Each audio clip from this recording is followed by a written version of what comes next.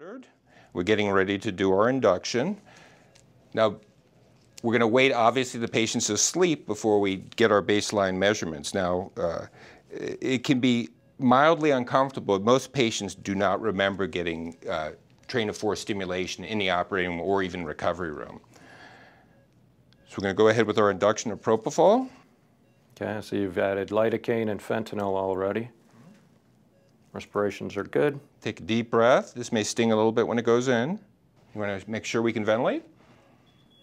Lid reflex is gone. Going to lift the chin, and I can ventilate. I'm going to ventilate again.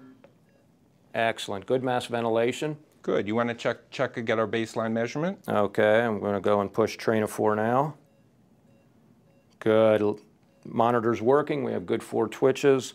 I'll continue to ventilate. Good. So it's important to basically get a baseline measurement because we want to make sure that our peripheral nerve stimulator is working, and that we're appropriately stimulating the facial nerve. So once we have that baseline measurement, we are assured of that, we can go ahead and administer a rocuronium.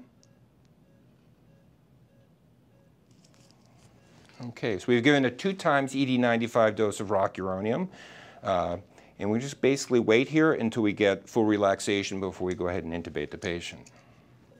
At this time, I'm going to check another train of 4, and we have some twitches, and we'll see over time, in about 3 minutes with this dose, we'll see a fade where we'll see lesser twitches, and we'll do that again. We'll see if we have fade now. And the twitches are less now. We do have fade visually. And in about another minute or 2, I'll do a train of 4, and we'll see that we have no twitches. And we have no twitches here at all. So continue to ventilate throughout, and at this point then we'd be ready for intubation. Again, muscle relaxations are important. We can obviously intubate a patient without neuromuscular blocking agents, but the risk of sore throat and laryngeal trauma is less if we do use neuromuscular blocking agents. So it's important for facilitating intubation in a patient like this.